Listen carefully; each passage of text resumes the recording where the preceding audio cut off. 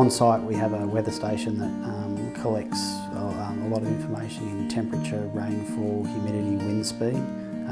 That's then sent back to the main office where we can, anyone has access to that. We then use that information then to help us forecast any heat events or any points of stress that might be going to happen for those cattle.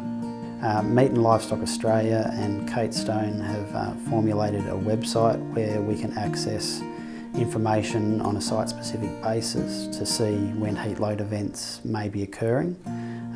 This is monitored heavily through summer, so we can start to predict if a heat load event is occurring. We can put systems in place to make sure that we're preventing any animal welfare issues.